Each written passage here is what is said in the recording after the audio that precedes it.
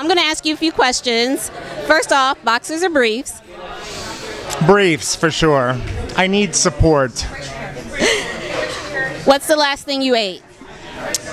A big scoop of peanut butter. Really? Yeah. That's my snack on a go. I just take a wooden spoon and scoop out a heaping tablespoon of peanut butter, and it's gonna get me through tonight. There you go. Now we're getting some healthy snack pointers from Mike. No carbs. That's right. So what's your favorite body part on you? Your favorite? Oh God, my favorite body part, it keeps changing. I would have to say my legs. Yeah? What's your favorite body part that you like on other guys? Well, on my partner, I love his chest. I have to say, he has a really amazing chest, and I just want to bite into it. I think I saw him. Did he walk in tonight with you? He earlier? did. He did. Yes. Okay, so he'll be joining you later on. He will. Yeah, he's looming around here somewhere. All right. Any piercings? Just my ears.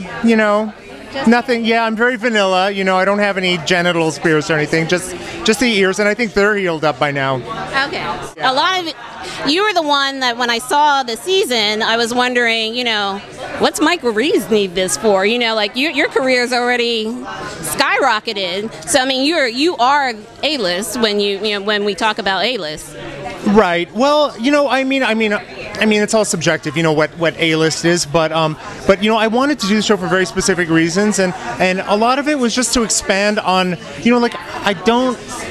I was ready to expand on my career, and I didn't want to just continue on a linear line of being a photographer. I just wanted to open it up to other possibilities, and doing this show has mind-blowingly opened up the opportunities. All these things have presented themselves to me as a result of the show, and it's been really, I have to say, a really incredible process. Great, and I know that you do a lot of charity type efforts in the LGBT community. You want to mention a few things that you're doing now? Yeah, I do a lot of stuff for the Ali Fournet Center. As a matter of fact, I have a t-shirt line that benefits the Ali Fournet Center. I am working on a coffee table book that will benefit GMHC. I do a lot of stuff for GMHC. When I do stuff for Trevor Project and